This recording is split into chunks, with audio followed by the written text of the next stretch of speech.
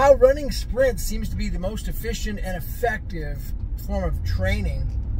You know, this is Gavin Mail. I've been doing, I started doing sprints in like 2016, and I fell off for, you know, on and off for a number of years. And now coming back into them for the last 6 months consistently, you know, it's just an incredible feeling that you get, not only get from sprints, but the amount of time that it takes.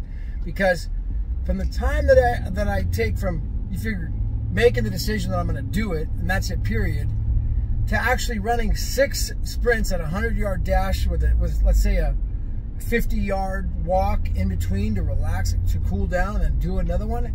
I mean, that time right there takes about 10 minutes to 12 minutes. So for me, I drive to the track, 10 minutes, 10 minutes back, 10 minutes, 30 minutes total, I'm done. And it could be even faster than that if I don't even drive. You know, if I just wanted to do it on the street, outside. So, you know, but what I'm noticing is that I think the cortisol levels get raised up, you know, during work hours, stress, performance that you're doing, you know, throughout the day. And then being able to run sprints is that absolute release of cortisol. It's this flight mentality where, you know, a bird comes in and attacks another bird, and then the bird he flies away and gets away and flies away, shakes his feathers off and gets rid of the whole thing. That seems to be what sprints are for us.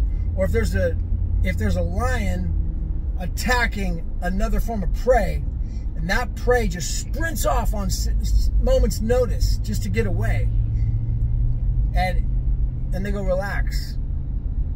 You're okay now. They just completely forget about it. You know, for me though, if I'm not running sprints, you know, that stress, that tension can bother me. You know, it could be like negative. Sometimes like focusing on some sort of a business transaction. You know, it's like, oh, it just needs to get that cortisol out and charge it. And it seems like I'm sitting in the office today, and I'm getting work done. I'm like antsy. I didn't get early enough to run sprints.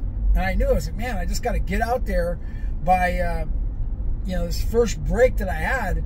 And by the time I did it, in 15 minutes, I'm there, you know, 25, 30 minutes, I'm back. I just felt like ready to focus now, ready to focus on work and getting things done. And I wasn't as antsy to like, I felt like antsy. I'm just sitting there not focused, not getting stuff done, you know, when I didn't do it. So it's just you know, incredibly efficient, fast. I mean, I used to just do walking. I mean, I still do walking.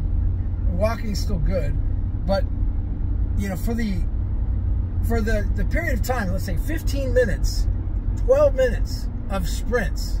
You know, let's say I'm running 600-yard dashes with rest periods, where I'm fully resting all the way down. You know, the deep breathing, because it causes the deep breathing. It requires it. It's just, you know, there's no question about it. So that deep breathing of air is really good.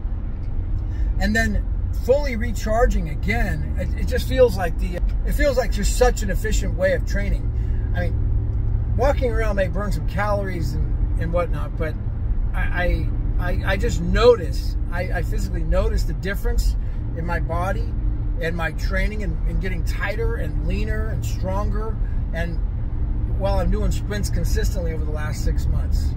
And just the mental clarity, the mental focus that's been able to give me, and the amount of stress and cortisol it's able to release.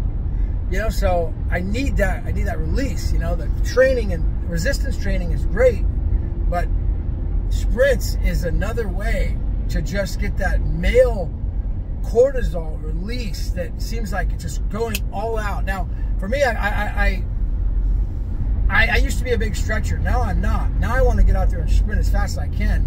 So all I'm doing is I'll get and bend down, do squats, or do one-legged squats, split squats. One-legged split squats, or just straight squats, or plyometric jumping just to get my quads loosened up, because I'm noticing for whatever reason my left quad will get muscle tension, it will get sore when I go all out.